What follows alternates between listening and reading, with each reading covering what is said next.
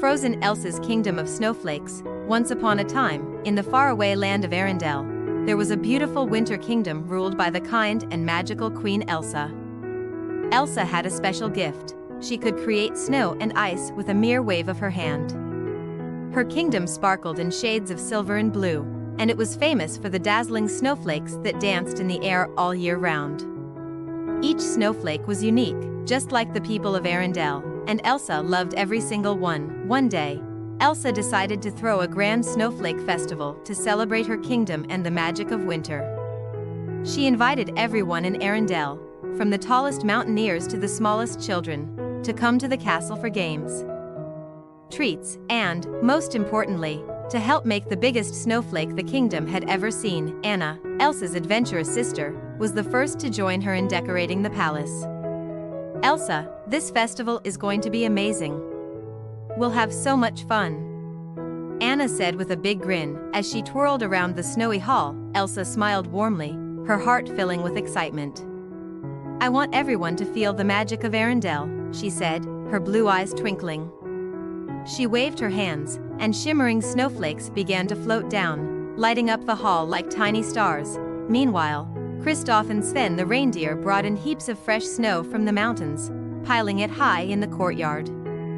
Olaf, the cheerful little snowman Elsa had brought to life, was buzzing with excitement. Oh boy, I just love warm hugs and cold snow.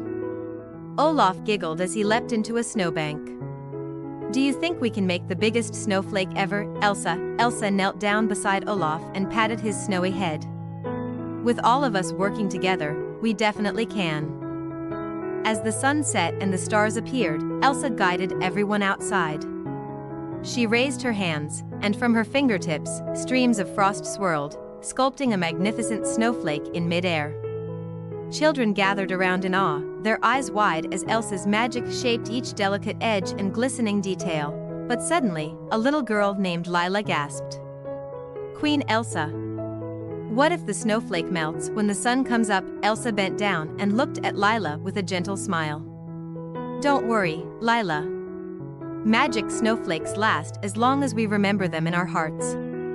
Every time you think of this special night, the snowflake will live on. Together, everyone added their own special touches to the giant snowflake, tiny ice patterns, glittering sparkles, and even a snow crystal from Olaf, which he claimed was his extra special frosty touch. When it was finished, the snowflake glowed in the moonlight, bigger and more beautiful than anyone had ever imagined. The festival ended with laughter and warm hugs, and everyone went home with a bit of Elsa's magic in their hearts. And from that night on, whenever anyone in Arendelle looked up at a snowflake drifting down from the sky, they would remember Elsa's kingdom of snowflakes and the magical night they created something wonderful together. The end.